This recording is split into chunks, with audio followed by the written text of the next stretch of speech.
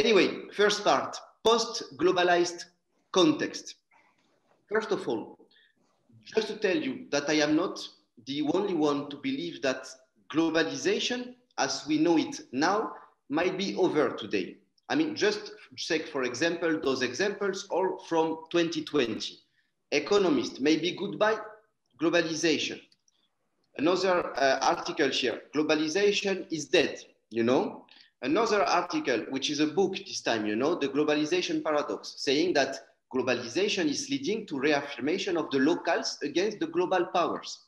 And finally, something in French, because I am French, which is a magazine in French, which says maybe globalization is dead and now it's time for relocalization. Also, you know, last month was the World Localization Day, you know, with conferences inviting well-known people. And this month, there were in Europe at least 3 conferences on the topic of post-globalization. So don't worry, guys. We are not the only ones in our little online island speaking about this topic. And in fact, this is a growing topic worldwide. Anyway, to start this first part, I could have asked you straight, you know, what do you think will happen in the next 10 years? Or how do you see your country or your company in 20 years from now? Or even better, what will happen to your global supply chains next year? But I will not do it this way because answers here are so difficult to find because we just don't know, you know. And so to imagine the future is a very important job, as we have seen. But to imagine the future is also a very difficult job. In fact, to imagine is a skill by itself, you know, a skill that we can work on and a skill that we can improve. Because in order to be able to imagine the future, which means to imagine something which is not existing yet, we need to take a step back on our own mindset first. And in order to take a step back on our own mindset, well, we need to be challenged. And the objective of this first part is precisely to take a step back and to start challenging our opinions and values. How we do that? Well, as a very first step, I think that what we need to know is what are our values and opinions, you know, what is our mindset here? And so let's try to express and define our values, opinions, and mindset on this topic. Here comes activity number 1. Here, I would like to know how you all here relate to globalization. In fact, I will just ask you, the participants, to write on the discussion channel, you know, here, Zoom chat. 3 or 4 words, notions, values, emotions that you link with globalization. You know, when you think of globalization, what words come to your mind? What notions, what values, what emotions come to your mind? You think of them, you find them, you write them down, and we can try to discuss about them later. Okay, so please use the Zoom chat. Open your Zoom chat and write what you feel about globalization. What do you say? Values, impressions, thoughts, feelings? Names of people, whatever comes to your mind. Okay. グローバリゼーションから何を連想するかを Zoom チャットに。So, very interesting words. I am impressed, really, by the Japanese audience. What we see here is that we have quite positive words and some negative words, but the majority is quite positive, let's say, when we see easy access, diversity, access to resource, connecting all, etc. But we also have something like kind of unfairness, a little fear, money capitalism, less resilient to shocks. So it's kind of, let's say, different opinions or relationship with globalization here. In fact, this activity comes from a personal experience, which was quite shocking for me. Last year, I was invited to a private gathering by a big Swedish company of furniture. You know what I mean? And there I met all the leading team of this company. Nice person, really.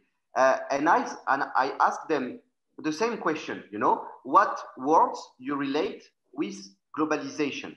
And the answer were mainly future, beautiful, peace, diversity, openness, travel, progress, positive aspect. 1 month after, I am in front of local communities of Sweden, Norway, and Greece for another project. And I asked them the same question, what words you relate with globalization? The words were risks, fear, uncertainty, and loss. So what does all of it say? It says, I guess, that we need to be aware, especially us, the corporate policy makers, who are quite open to the world, that we consider globalization in a really specific and positive way, that we consider globalization in a really different way than some other people. Let me come back here. So yes, our own relationship with globalization is not the relationship of everyone with globalization. One example, opening borders, for example, can also mean to lose a job or to lose identity, and it can also mean death for other people. Let's ask the indigenous tribes of the Amazon what they think of opening their territory to the Spanish people, long time ago. So, based, in fact, on their experience, people are much more positive or negative towards globalization. They relate it with more positive or with more negative values. And corporate teams, I guess, really need, let's say, to be aware of that today. Because if for us, for me personally, globalization helps me to travel and to meet diversity, and to have more free time, for some others, the reality is less nice. Anyway, what we just did now, looks quite simple, but in fact, it's a crucial, I guess, it's a crucial step. I mean, this very first step of understanding that our mindset is just not the mindset of everyone, is in fact the only way to be able to start imagining the future. Because if we don't do that, we will just imagine the future we want. We will just imagine the future our mindset wants, the future that our mindset can only imagine. It's not the same. If, on the contrary, we go out of our mindset and context, then we open to more possibilities of imagination. Based on that, I would like to give you now my own skills, my own tricks that I use in my job when trying to imagine the future. Because in my job, my main activity, in fact, is to anticipate what will happen to this local community or what will happen to that local culture. And so I need skills of imagination and anticipation myself. And here, the very good idea, I guess, when trying to imagine what will come after globalization is to start considering globalization as an object that we can analyze, an object that we can touch. In other words, we need to desecrate globalization. French words, difficult words, which means not to consider globalization as something almost impossible to define, as a powerful process, as something we have to adapt without even discussing, or even as a god that we cannot challenge. Because what we cannot define, we cannot control. And because, you know, at the end of the day, globalization is just a very specific context, a context that never happened before and that might never happen later, no more, no less. And on this point, you know, if companies and local governments maybe had thought like this way before, maybe they would not be that worried or that extreme or that lost today. Anyway, a second way, a second trick, a second way to anticipate, let's say, how can I say, what could come after globalization is also to analyze the current consequences of globalization. Why? Because those consequences are right here, right now. And so they are much more easy to consider and analyze for us. Here, I will go straight to the point. We have been told since decades that globalization was going to lead to convergence, to an economic, social, political, and cultural convergence. But I think, I don't know if you agree, but we just have to check the world news in order to see that globalization also leads today to divergence, you know, to an economic, social, political, and cultural divergence. In fact, and here is a crucial point for companies and corporate people. It looks like globalization, paradoxically, is leading to the rise of values which are not global at all. Localness, territory, resilience, authenticity, diversity, identity, all of those are concepts which are gaining a lot of value today. I mean, consumers go local. I go local. I am sure you also go local today. To summarize, the children, you know, of globalization were supposed to be even more globalized than their parents. I take the bet that they won't be. In my opinion, indeed, the focus, the basis is already not global anymore. And companies really need to start adapting to this new concept, to this change of paradigm in order to be competitive in a near future.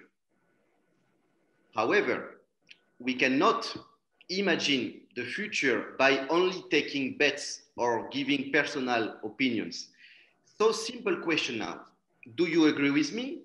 Is it the end of globalization? Yes, no. What is globalization leading to?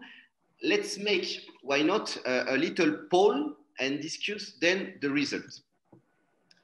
In fact, now I will give you a list of concepts and you have to tell me if, in your opinion, the value of this concept is rising or decreasing today in 2020. Be careful, I mean, it's not about if you like this concept or not, it's about telling us if you think that this concept is generally gaining value or losing value today. Here is the summary of it. Yeah. So, in fact, those concepts are simple concepts, but it's not that easy to answer. Examples again, the borders. Right now, borders are, I would say, generally opening. You know, I have been in Tokyo thanks to Peter David twice. 50 years ago, it would have been much more difficult. You know, it would have been something exceptional for me to go there. But also the borders today are, I would say, closing. So, can you hear me? Yes, yes. Okay. The borders are also closing today, you know? So with Trump, Bolsonaro, etc. So it's like a tension, in fact, of values. It's very difficult today to find balanced point of view on these concepts. Or borders are paradise, or borders are evil, you know?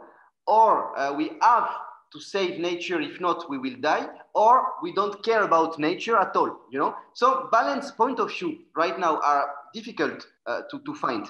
Some specialists say that today, the context of today is a global war of values. And it's funny that we say that because today, I cannot change it. Wait a second. I will share again everything. It's not working. Now, it's funny that we speak about that because today, right? Today is the World Values Day, you know? And during the World Values Day, I tell you that today is a global war between values, you know? A war between values of people who are more global, nomadic, and technologic, and people who are more local, settled, and traditional. This, whatever the country they live in. I could have asked the same question in France or in Sweden, in Nigeria. I think the diversity of opinions will be the same. So the tension is here. Myself, here, I would say from my experience and my expertise that globalization was said to make us all closer and closer. But I think that the last crisis should make us think again, the globalized era and its outcomes, you know, on the people. Maybe that a non-responsible globalization is a non-sustainable globalization. I am here saying that maybe the ways of globalizing the world are leading to the globalization of the world, to the deglobalization of the world. One question, would we have Trump without the global context? I'm not sure. I'm not sure. So anyway, the Polynesian here, since in their tradition and culture, they speak about the difference between the people from the sea, which means people who take the boat in order to open to the world and take adventure without any borders, and the people from the trees, you know, the people who stay in the island because it protects them and it gives them food. And so today, the gap, you know, between the values of the two kinds of people is really, really increasing. To summarize everything here, globalization, in fact, when we analyze it, creates both extreme convergence and extreme divergence today. Globalization is a paradox because by opening the world, we standardize it. And by accessing the world, we also remove its main authenticity. So this is the point of view that I can have myself on what values are rising today. Both values are rising, but it could lead to a big fight of values. So yeah, let's say that this is the conclusion of the part one. And the problem for us here is that, but who is finding themselves in the middle of this tension? Well, the companies.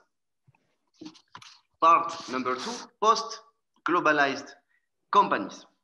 The idea now is to, I would say, try to consider what kind of companies might be the powerful and resilient companies in this kind of new context, and what kind of companies might not survive in such context. And here again, what is important for us is not our final conclusion, because we don't know exactly what will happen.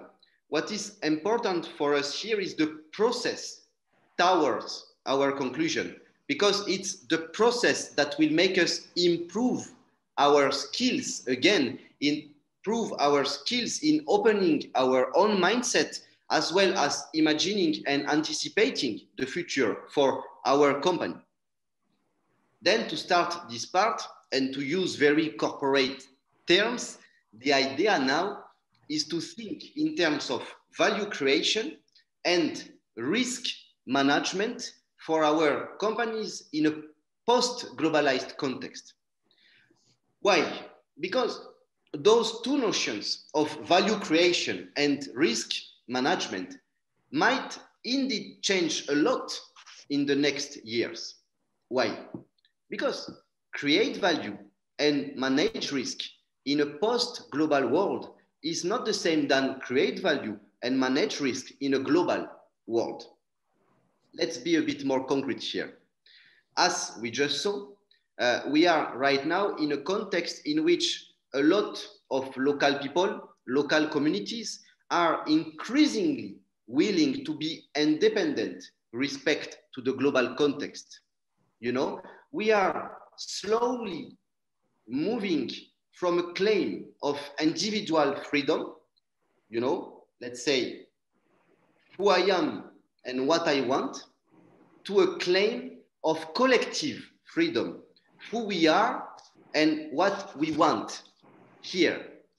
We can, for example, see this kind of new expectation in the last national political results in Brazil, US, Italy, UK, India, etc., etc., etc., but also in the current community claims in the US, you know, saying our Black community wants that. It's not about I want that. It's not the same. This is changing. But also, we can also finally notice this kind of expectation at very local levels through circular economy processes.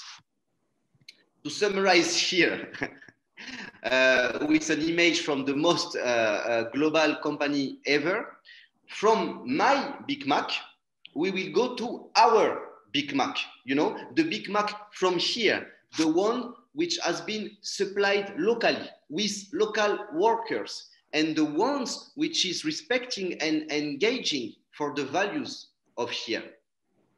This, for global companies, might change everything, because the values won't come anymore from the global, and the risks won't come anymore from the global. Both values and risks are now mainly at local levels. You know, I saw in the channel discussions people speaking about global supply chains. Indeed, this is happening today and the last 10 years. I also saw last month on LinkedIn a lot of webinars about how European global companies are trying to adapt their global supply chains to the current context. But to be honest, I am afraid that what is happening doesn't need adaptation, but revolution. It's a total shift here. In other words, I mean here that the current change of paradigm of the world will require a change of paradigm on how companies consider the world and act in this world. To come back to the supply chains. Global supply chains just represent every day more risks for global companies.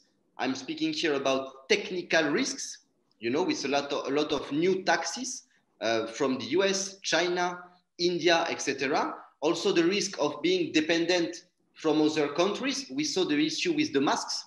In France, we were depending from China, and the people did not like that.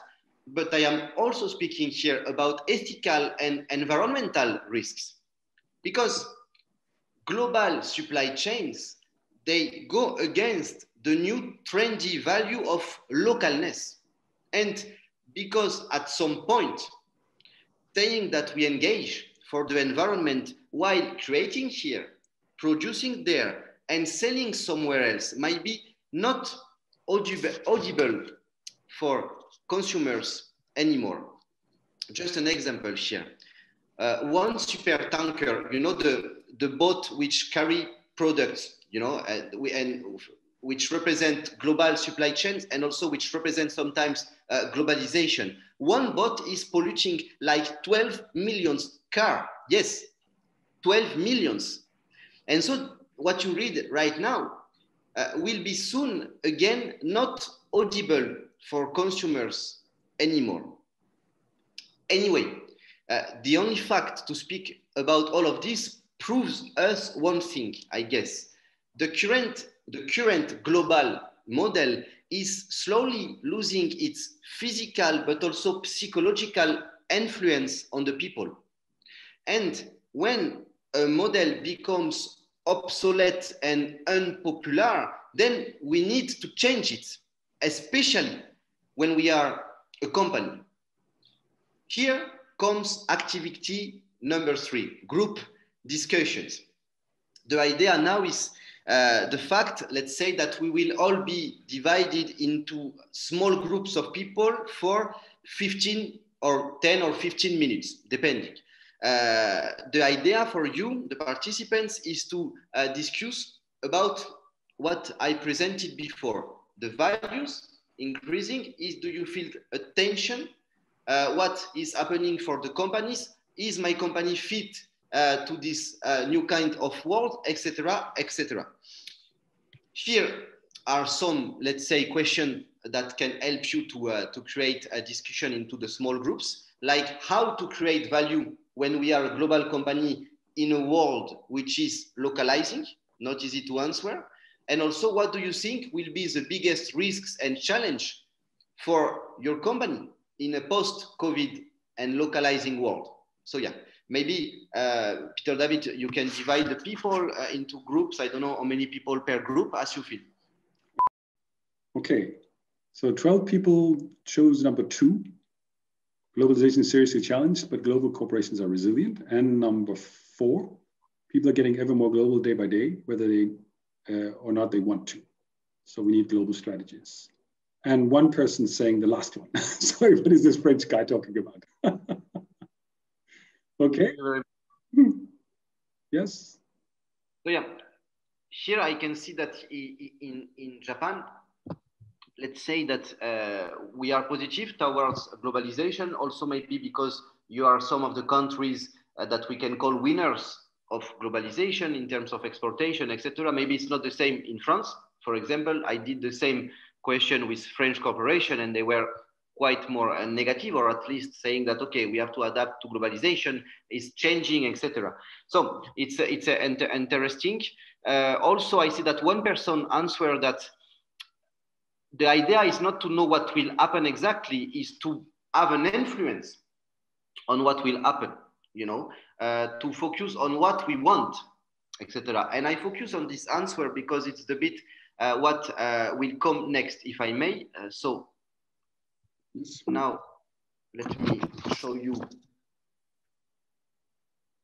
what, because next, let's say, I will tell you that based on those thoughts that you had in the debates and how we can adapt to the current change and what will happen, now I would like to show you the examples of some European and US companies, you know, on how they reacted themselves to those changes in the world. Because we can see it better now. I guess the current world is about people who want more local or national also against people who want more global or who rely more on the global. As they say in the UK, today is a fight between the somewhere and the anywhere, to summarize briefly, you know. And so here in this fight, an increasing number of global companies already decided to act. You know, what they did? Well, in fact, they chose their side, I would say. They decided to support the more global, nomadic, and open side. They decide to support only one side, you know, of this fight, I would say. And they do it officially. I mean, it's not my opinion here. That's the question. Nike, Ben & Jerry's, Uber Eats, you know, Patagonia, etc., etc., etc. All of those companies are becoming what we can say activist companies. You know, this is a trendy word, activist global companies. So here you can see Nike supporting Black Lives Matter.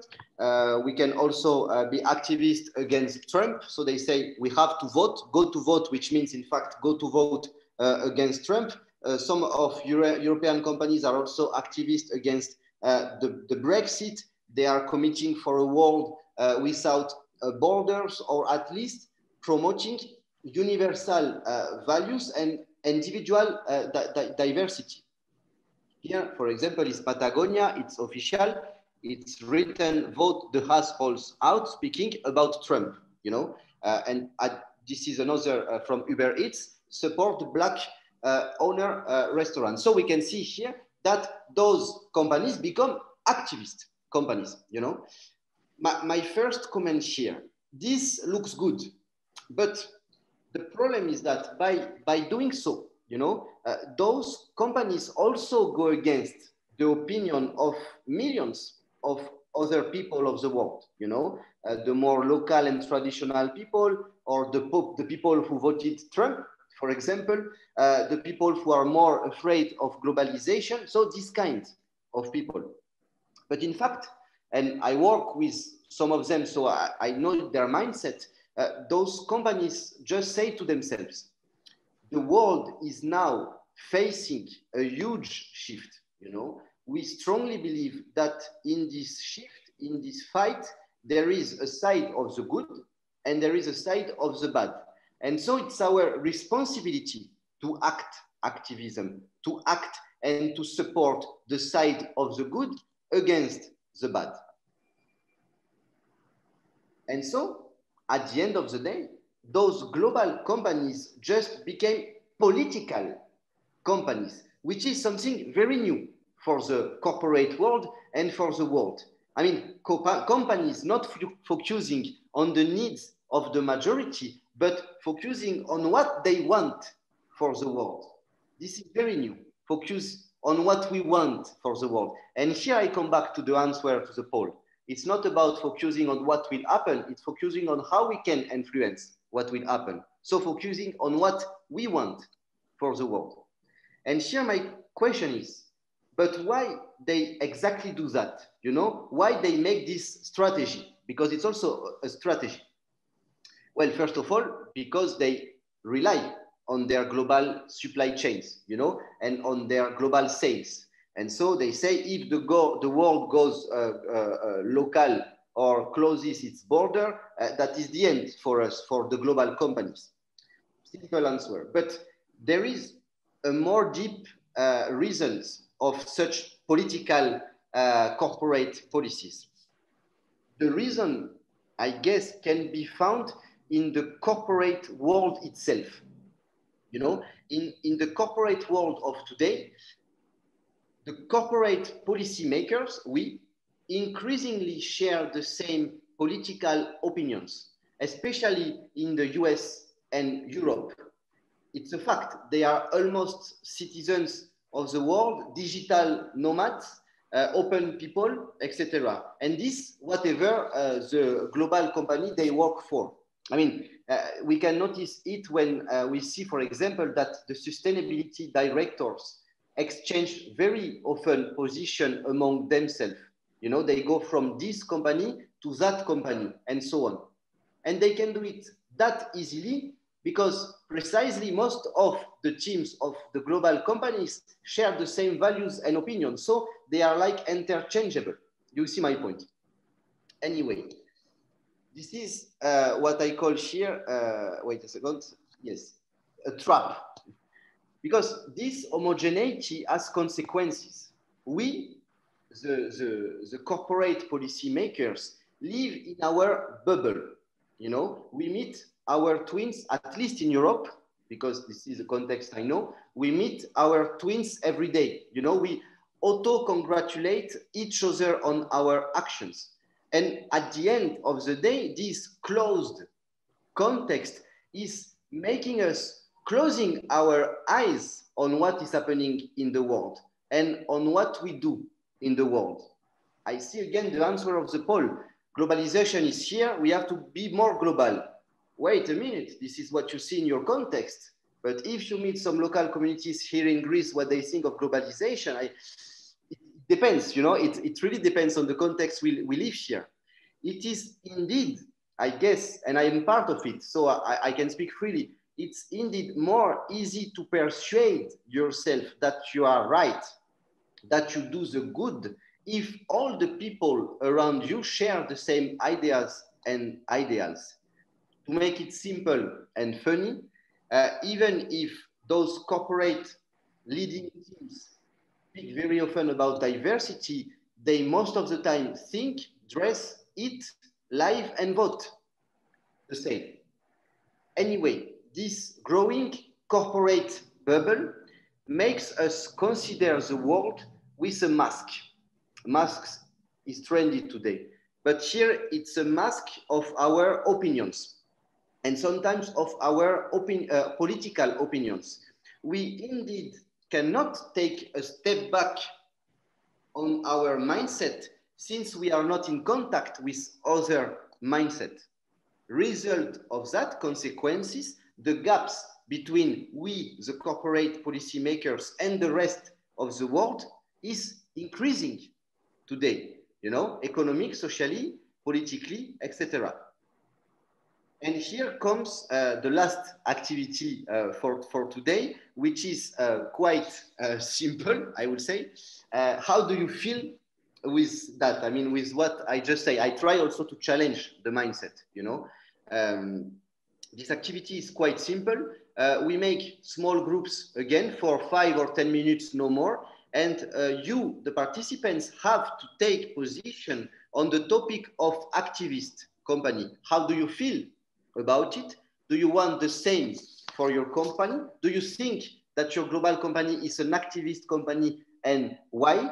And so you can make debates on the topic. I hope it will be diversity of opinion. You can, for example, say at the start that if you are in favor or against those activist companies, not for political reasons, but for strategic reasons.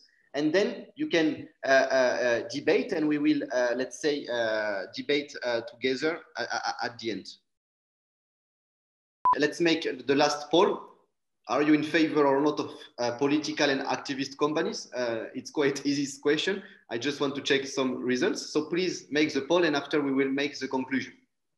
アクティビストカンパニーはどう思いますかと、政治的な立場とか活動的な立ち位置、明確な立ち位置を取る会社はどう思いますかということですが、let's see what people think. Okay. And there's no correct answer, so whatever you think is okay. Yes, whatever you think is okay.